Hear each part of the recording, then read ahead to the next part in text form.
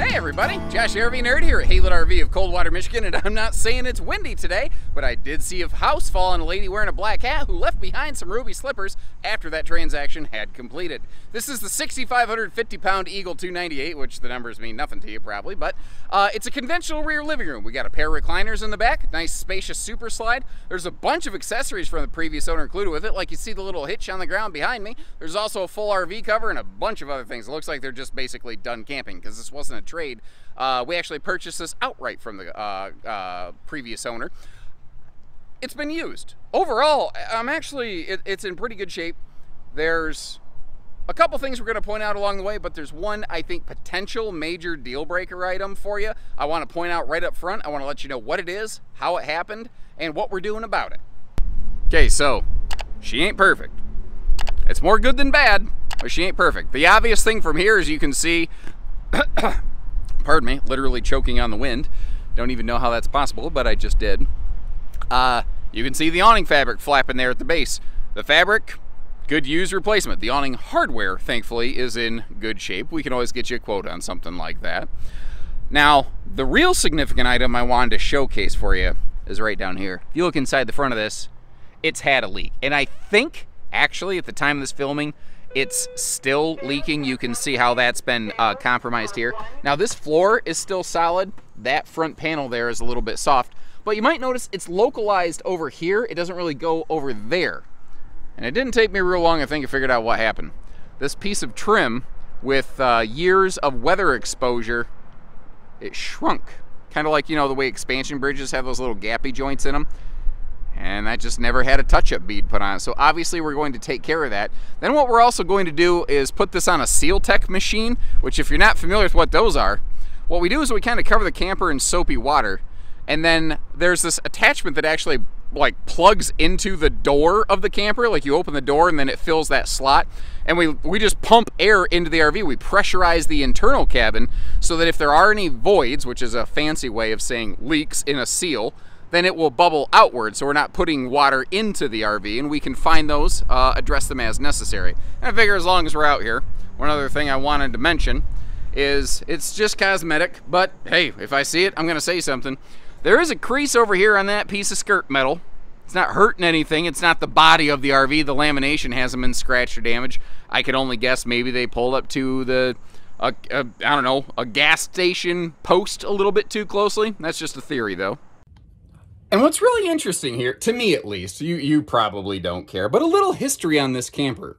So at the time this was made, Jayco had the J-Flight, and then they had the J-Flight G2, which was like the fancier series.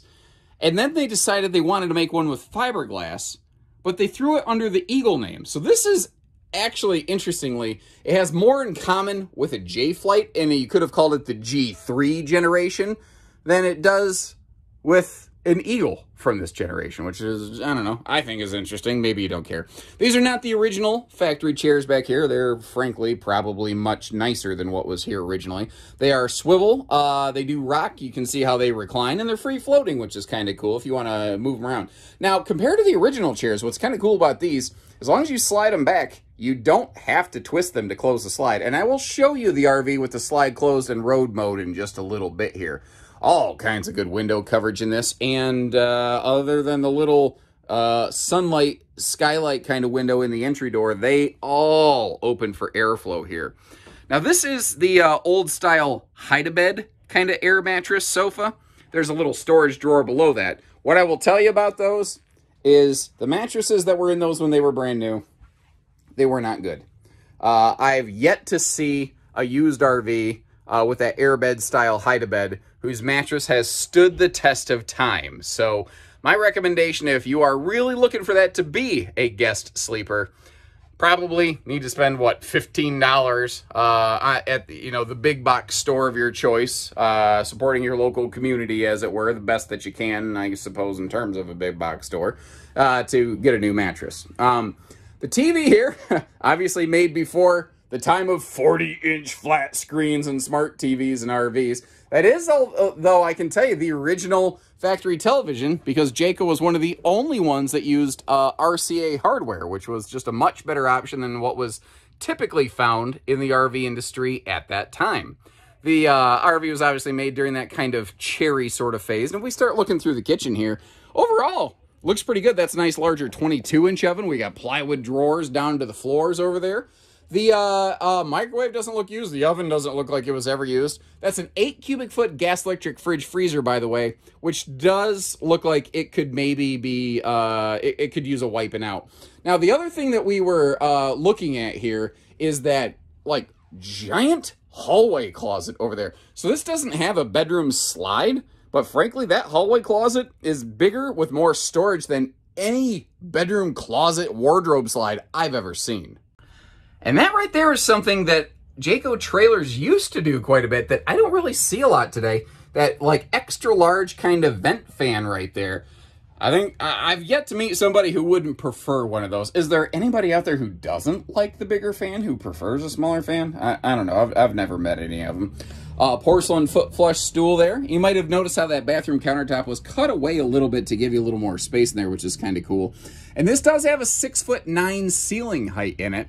So if you're 6'4" or shorter, you should be able to stand in there without your head being in the bubble. And then you've got a couple extra inches if you're even taller than the average bear. Now up here in the bedroom, it's simple, it's straightforward. There's nothing new to write home here. This is back when you still found almost exclusively Camp Queen beds and travel trailers, although as you see, there is more than enough room to add a True Queen here and still be able to walk around it. Storage below the bed, we kind of peeked at that a little bit outside. Then over here, you might be wondering, what is this mess of nonsense? That is the full RV cover included with this. And I actually noticed something I thought was pretty cool. Previous owner went through and cut out some little foam corner pieces to kind of round out the sharp edges so that if that cover ended up flapping in the breeze, it didn't end up getting torn up like a bowl of shredded wheat. Although, I don't think most people younger than me have any clue that you used to actually shred the wheat for the cereal. We're flipping ourselves around here a couple things. First of all, you see a couple little, I don't know, little coat hangers or something like that that they added up there. Also, they did add a nice TV up here with a pivoting swing arm, so you can really crank it around, make it face the bed pretty nicely. And then, as you may have noticed, I took the liberty of closing up the slide to demonstrate the fact that this one has front to back road mode access. And with the way the bathroom door opens, we can clearly access the bath. I think this is one that truly qualifies very nicely as totally turtle friendly, dude. So again, we already covered a couple of the concern areas on the outside. What good does it have to bring for us? Overall, the decals and stuff look pretty good because it was stored under that cover that we saw on the inside. And again, down here, there's just a whole mess of random accessories and the original outside grill that was included with this RV that would actually mount on that little white rail that you see over there. The tires are the, I believe, original Goodyear Marathons. They have a date code on them. I think it was 1311. So you may want to plan your replacement tire purchase potentially accordingly if that's something that concerns you. Now, at the time this was made, there wasn't this big industry hullabaloo over is it 4 seasons or not, which frankly I'm convinced very few people really understand what that means, but this is what I think is a very successful extended season package. Jayco wasn't hot cold camp testing these at the time this was made. It may be 0 degree capable. They haven't guaranteed it, so I don't think it's appropriate for me to try to guarantee something like that. Now looking up on the roof, the seals look aged, but they are holding right now. You will see though that they are like kind of dry, cracked, almost like the floor of a desert, I think is a way I can describe it that sort of makes sense. And here's what I think this RV needs. I think this RV needs just a good once over. I would personally, if I were purchasing this RV, I would perform a full peel and seal or have somebody perform a full peel and seal on that roof. Just because it'll give you like almost like a line in the sand where you have BC and AD time on that roof. I do like how they've got the roof vent covers over like the living room vent, the bathroom vent right there. But the seals, although they don't appear to be leaking currently, you give them, I bet if you gave it a full solid year or like 2 winter seasons here in the Midwest, because especially if it's left outside without the cover with the freeze and the thaw seasons, That stuff just plays havoc with roof sealing, especially since it already has those cracks that it can get into. When that water gets in there, freezes, it expands, and it will just start blowing those seals apart.